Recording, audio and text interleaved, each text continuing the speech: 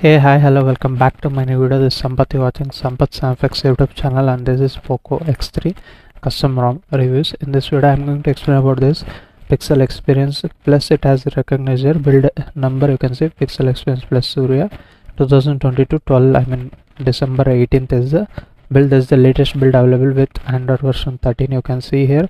And November 5th is the latest security patch, which is a little bit older. Here we are already almost the end of December now, but still we are seeing November security patch. But anyhow, this is the version here, and kernel used here is 4.14.302 Lineage OS kernel has been used here, and I have been running the CPU throttling test from last 6 minutes and 35 seconds and 9 milliseconds. You can see the maximum scores have 188 and average is 178 and minimum is 124 million GPS, and it's throttled to 87% of its max performance. Initially there was a little bit of throttling, maybe the previous apps which are in the background, because of that it's showing like that. But anyhow, it's a good ROM available for Poco X3/NFC.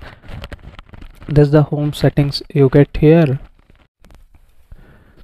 You can see here, this is the home screen. Now it's a little bit enhanced with this new wallpapers. If I go into wallpapers and style, change wallpapers, you get these feathers wallpapers which are added in this particular update of the ROM. I mean the Pixel Experience latest version for Poco X3/NFC. Flashing method is very simple, guys. Check out my previous videos on Spark OS and even Evolution X, and the latest one which I made. Those things are same, just instead of that file ROM zip file, use this Pixel Experience ROM zip file and use the same 13.0.1 global firmware that you need to keep in mind. And this is how the home screen it looks. I added widgets. Battery widget is also added here. As you can see, it takes time to add here. If you use some other devices, those percentage is also visible here.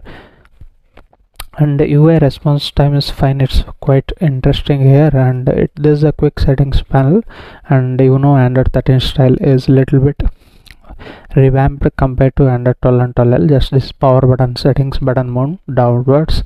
That's how it is. It's moved downwards, and now we'll be seeing some of the app settings. Before that, let me show you this dialer. Here we get Google dialer as a pre-installed dialer, and you get direct video call feature here,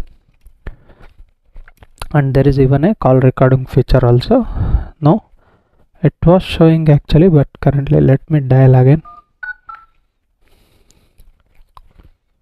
You can see here in the preview, yeah, it's now available.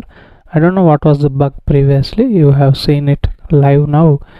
Previously it was not showing a record option, but now it is showing. I don't know what's the bug that. And now moving into some other settings like app settings, we get here Dolby Atmos, the Moto Dolby Atmos, what we have seen in the previous versions of ROMs, those have been included here too.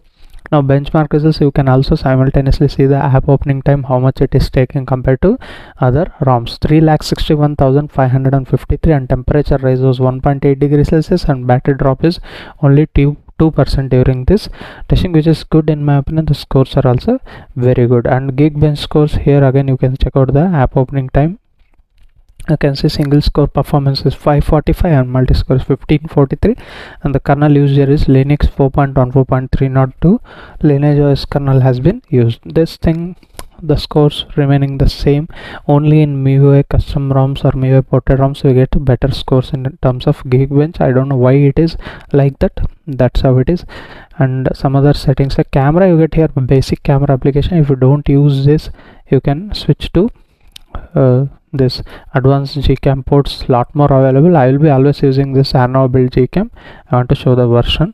Everything will be working fine in this particular port. There are some other ports also. Greatness for video, it will be better back camera, and some other like Nikita Gcam. You need to check out, guys, which Gcam port will be suitable for you, that you can manually install it. No need to flash through Magix. If you want NX camera, then you need to flash through Magix. That's how it is available right now. And moving into like safety net status, yeah, this is also very important in order to use it as a daily driver. Here simply getting failed. This is the one big bummer in this particular ROM, which was previous versions has very good capabilities like safety net status getting passed. Here simply that is missing in my opinion. And DRM information here, a level 1 certification, which you can watch all the OTT application in high definition resolution. That's not the problem, but in order to use the payment application, this need to be get past the safety net status. I think it's missed in this particular update. We shall wait for another ROM build with December security patch or something, January security patch. We should wait for that if you want to use that. And settings here remains the same, nothing new here. In order to customize few things, you need to go into system and gestures, system navigation, again gesture navigation. There is an option here, you can see, and some other settings like gestures I already shown, buttons, status bar. These are the only customizations available here. And in the display, simply missing here dark mode. As you can see, it's not in pitch black condition. There are no other options also. There are no customization to make it pitch black condition. Those things they need to improve. On the spill length,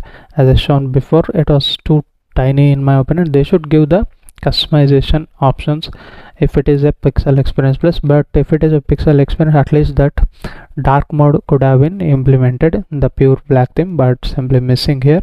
And this how it is. Let me show you the PUBG Mobile gameplay. Before that, you can see the UI is smooth, little bit smoother compared to previous versions, even better than Pixel OS.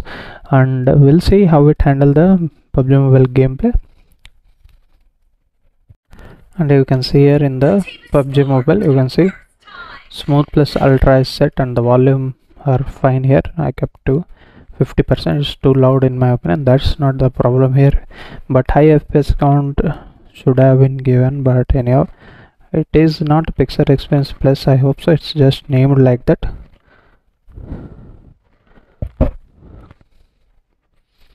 We expect simple enough UI from Pixel Experience. That's fine. I don't complain about the high FPS and that pill length adjustments, but this safety net status getting failed is definitely not worth in my opinion.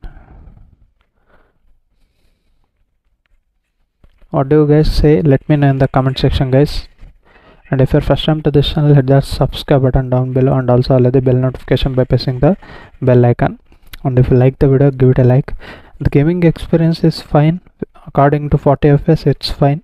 It's not 60 even, not even 90.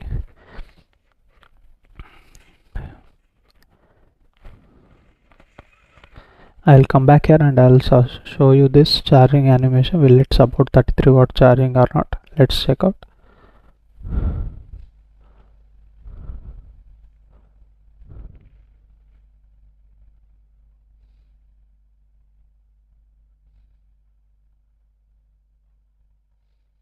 Charging rapidly. Good thing is that at least this is supported here, the fast charging. And I'll also show you the fingerprint unlock and face unlock here. You can check out the fingerprint unlock, which is fast enough to unlock your smartphone, and the face unlock, it's also fast in my opinion. You can recognize more than 2 or 3 faces, or even 2 to 3 fingerprint options, then it will be even faster. That's how it is. And speed connection, I have 100 Mbps fiber connection here.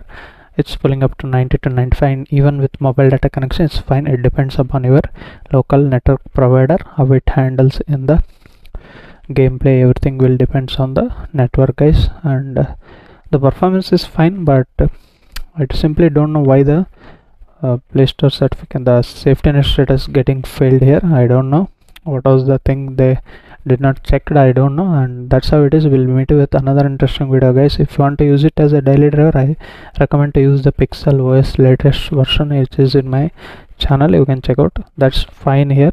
And this should be updated with December security patch, and the fixing of that safety net status will be better. You can manually also do that. Again, we need that file into TWRP, or else you need to use the Magix model in order to fix the safety net status. That's how it is. If you are okay with that, then you can use this ROM, and otherwise there are a lot more available ROMs for Poco X6/NFC.